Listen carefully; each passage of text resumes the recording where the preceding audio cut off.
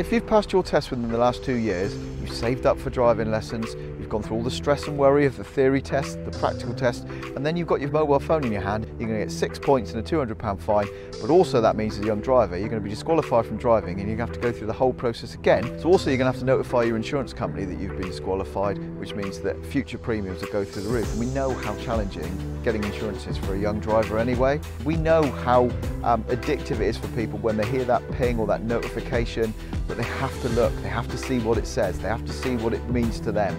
And as a result, people are putting themselves and other motorists at risk.